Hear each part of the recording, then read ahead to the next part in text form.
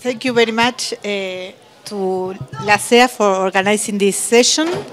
What I'm presenting here is joint work with Cecilia Rosell and Federico Scalese. And what we are doing is exploring the link between hours of work and early childhood education and care services in Latin America. Our motivation is basically these services, early childhood corresponds to children aged 3 to 5, and childcare services for children, for smaller children up to 3 years old. This type of services has increased their coverage in developed and developed countries through an important diversity of institutional forms and designs. And the same process took place in Latin America. We have literature there analyzing the expansion of these childcare and preschool services, again with a very with a lot of variation in the design, public provision, services provided by the civil society organizations but subsidized by the state, private services, etc. And a characteristic of these services in Latin America is a highly stratified rates of enrollment, so very big differences by income quintile, levels of education, etc.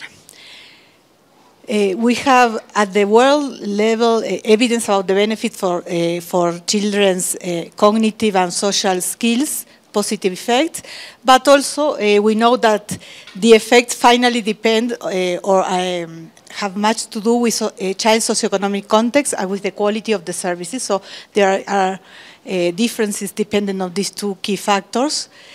And we know that there are some positive effects for mother labor market outcomes, but again, there is a lot of heterogeneity in these effects, in the results, depending on the country. And up to what we know, there are mainly no explorations about potential effects with unpaid work. Here we are not looking at effects, this is just a first look about associations.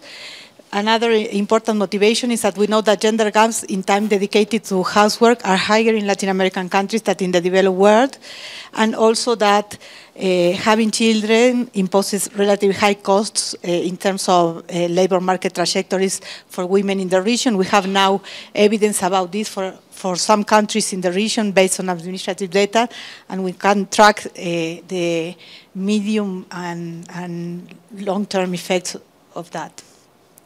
So what we are doing here is exploring if there is an association between these childcare and education policies and family arrangements in Latin American countries.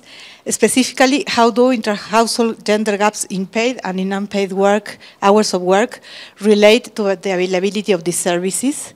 So we compare these gender gaps in time used within a household, in households, within a couple, considering households with children and comparing with the gaps that prevail in couples in couples whose children do not attend or do not attend to these services. It's important again that we are not making, of course, an impact evaluation. This is just a first exploration of this relationship based on time use data. What we know about the effect of these services in paid and unpaid work, as I said, what we know is mainly for paid work.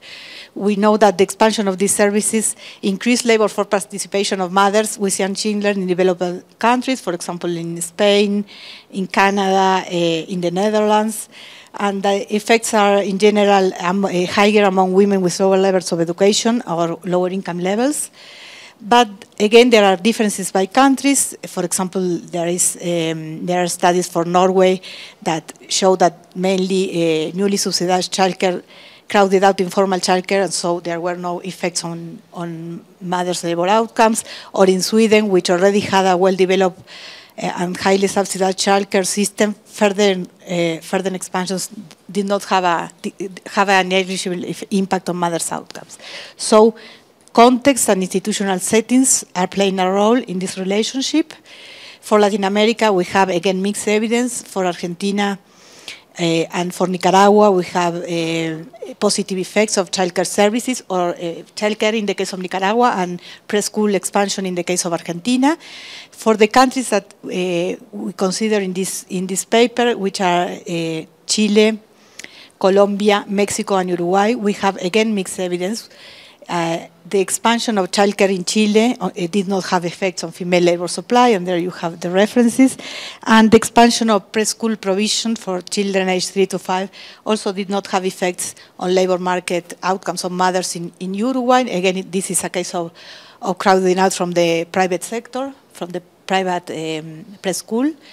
And there is also evidence of positive effects of the expansion of childcare in Colombia, and also for the case of Mexico. But as I said, we do not have studies about the effect or the association with the hours of unpaid work. What many articles and what the literature shows is that these factors influence inter-household decisions about household within couples, but it's something that has not been explored. So what we are doing here is we use time use surveys for Chile, Colombia, Mexico, and Uruguay. It's important that all of them are based on survey questions, so it's not their information, so the quality of the data is not so good as in developed countries, but it's the only available data for time use. In the case of Uruguay, the time use survey is a module in the household survey, and in the other 3 countries, it is a special time use survey with national coverage. And we select household with a couple and at least 1 child under 6 years old. That means that there in the chart you have the percentage of households that we are selected in our final sample. It's around 30% of the sample formed by a couple and at least 1 child under 6 years old. The main characteristics of these households, and one very important characteristic is a very high percentage of these households depend only on male earnings, and that goes from 40% in Chile to 50% in Colombia, according to this survey. So a high percentage depends only on male earnings. And also I'm presenting the results that correspond to households where there are other adults in the household. So it's a high percentage of these households have a grandmother or grandfather, etc. We also have our results only for biparental households, and they remain. So the main variables that we are looking at are total unpaid work. We have that variable for men and women, and we also split the hours of unpaid work of each person in the hours that correspond to childcare hours and the hours that correspond to other domestic unpaid work like cooking, shopping, cleaning, etc. And we define within each household the gap in unpaid work as the difference between female and male hours dedicated to housework, and also we have that for the 2 types of unpaid housework. And we also look at the gap in paid hours, but in this case defined as male minus female, so that when we do our regressions, we can easily interpret the coefficients. The graph there, what we are showing is that the gender gaps in unpaid work, the average gender gaps in unpaid work and in paid work in the 4 countries. The yellow bars correspond to households with children to our sample of households with children under 6 years old. The gaps are very significant. This is hours per week, and we have a very significant difference in the hours that men and women dedicate to housework in all the countries. And what we do is a very simple estimation trying to relate our outcomes, which are gender gaps in total unpaid work, gender gaps in childcare, gender gaps in other unpaid work, and gender gaps in paid work, with the characteristics of the household, which are and the couple, the main personal characteristics, which are reflected in the said variable, and we include 3 binary variables that show the situation of the household. That may be all the children in the household attend to these services, whether childcare or preschool. Some of the children attend and the others not. And the third situation is that none of the children benefit from these services. We include, as I said, the traditional control variables for age and its square for both members of the couple, education, the presence of children of other ages, the ADAMI that indicates if the household hires domestic survey, if there are other adults, how many other adults apart from the couple, etc. What we have in our sample is that in a high percentage, in all countries, a relative high percentage of children are in the situation where all of them assist, all of the children under 6 years old assist to childcare or preschool, but also in a very high number of countries, none of them does, and the intermediate situation is like minor part of our sample. As you see here, we have very similar patterns in these 4 countries. So the general context, the gaps.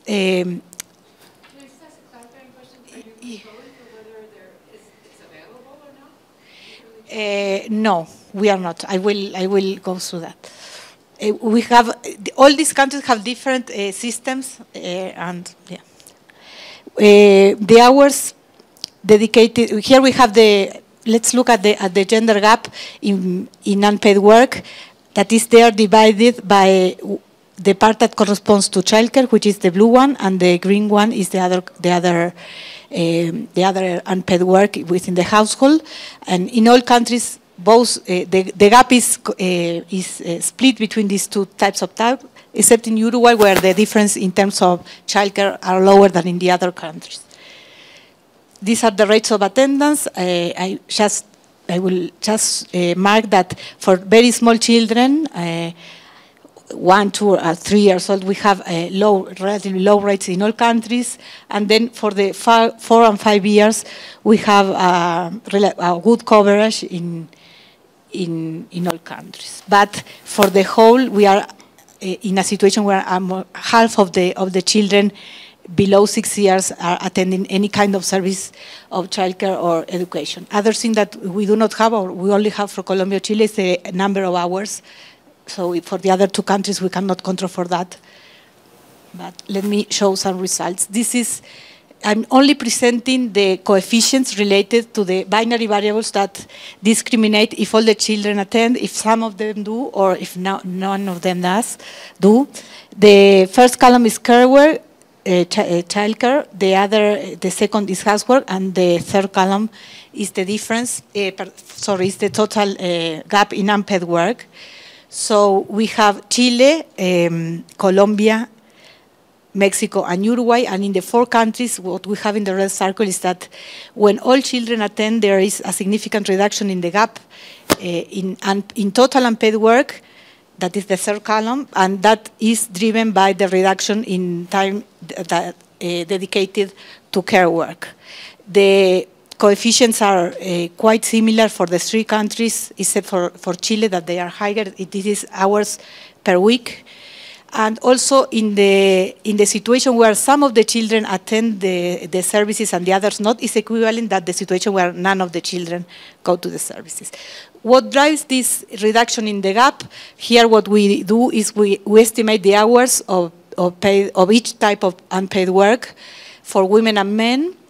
And this is not always, but sure, similarly unrelated regressions. And what we see there is that the red circles try to show that in all cases, the reduction is driven by the reduction in the time dedicated by women to childcare. There is no change in the time, in the association with the time that men dedicate.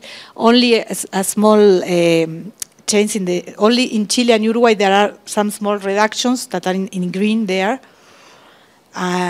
So in terms of the hours that men and women dedicate to other types of housework, there is no significant correlation. The other part of the results refer to gaps within each household in paid work and in total work. Total work is, of course, the sum of both types. And we have a reduction in this gap. Also, remember that this gap was defined as male minus female hours dedicated within the household, and the reductions are higher, for example, in Uruguay and in Chile than in the other two countries. But total work, total time dedicated to work, whether paid or unpaid, does not change or does not have any significant variation. Just one more clarification. Do I read those numbers like the gap went down by 9 hours? Yes, per week. And again, when we do this estimation separately for men and women to try to see this reduction in the number of hours dedicated to paid work, what drives this, and it's mainly the increase in the time that women dedicate to paid work in all the countries, and also again we have like only significant results when all the children are attending these services or educations, yes. So basically, the reduction in the gender gap in paid work is basically because of the increase in the number of paid hours by women. No changes, no association with changes in men's time dedicated to paid or unpaid work. If we exclude households with children under 1 year old that may be too small to attend these services, the results remain, and they are stronger if we restrict our sample only to households formed by a couple with no other adults living in the household, so we exclude new composite or extended households. And also when we split our sample between trying to see the effect for smaller children and older ones, smaller like younger than 3 years old, the results are we can see them in both groups. So basically, what we are exploring as a first approximation to the relationship between these services and time use within the households is that the assistance is associated to a decline in the gender gap in unpaid and in paid work within households, and this is mainly driven by changes for women, and there are no changes for men.